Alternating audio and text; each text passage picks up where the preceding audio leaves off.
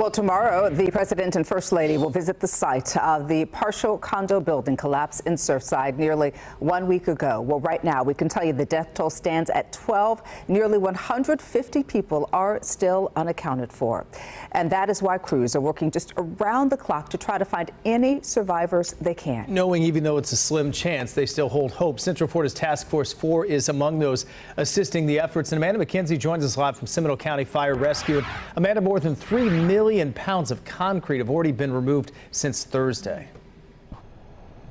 That's right, and of that debris, the officials say any personal items like photographs that are found are handed over to a special team to preserve for those families. Now, if you take a look at these photographs taken from yesterday by the Miami-Dade Fire Rescue, it shows the meticulous and detailed job of carefully removing that debris. Officials say combined rescue teams have logged more than 22,000 hours. It is the first time in Florida's history that all 8 urban search and rescue teams have been deployed outside of a hurricane response. Governor Ron DeSantis, a Navy veteran, evoked a well-known military commitment at the site of the search that no one will be left behind.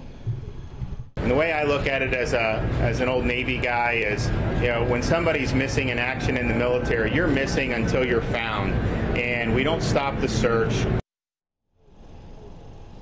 While teams continue to work night and day, Florida authorities are asking the federal government for an additional rescue team to comb the rubble of the collapsed condo tower.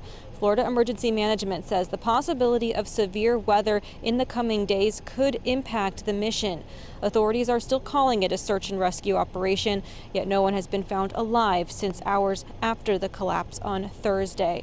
Now, happening tomorrow, President Joe Biden and First Lady Jill Biden will be visiting the site of the Surfside condos to visit with the rescue mission teams and the grieving families.